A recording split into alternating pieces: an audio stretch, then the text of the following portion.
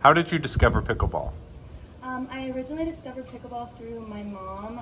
We played recreationally together, and she introduced me to my boyfriend, who further introduced me into the pickleball world. We started to play some tournaments together, and that's how I found professional pickleball and really grew to love the sport. What advice would you give to beginners? The first thing I would say to beginners is just get out and play as much as possible. It's the best way to learn the game. If you're really looking to improve your game, find a coach that you feel like has a lot of knowledge and that you feel like you can learn a lot from.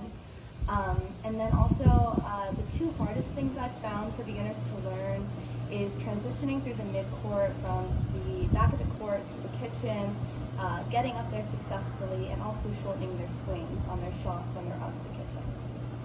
What event do you like the most? The event I like the most is definitely women's doubles. I like the freedom that you have in women's doubles, how you can attack, you can dink, you can reset. You just have more variety in the game, so definitely my favorite by far. What do you think of the new Huda Viva Pro? I am loving the Viva Pro. I love the carbon fiber face. It really helps me to get a lot of spin on my ball. And I really feel like I've been getting a lot more pop in all my shots, which has helped me to kind of be able to put the ball away more. I'd highly recommend it to anybody who's looking to get a new paddle.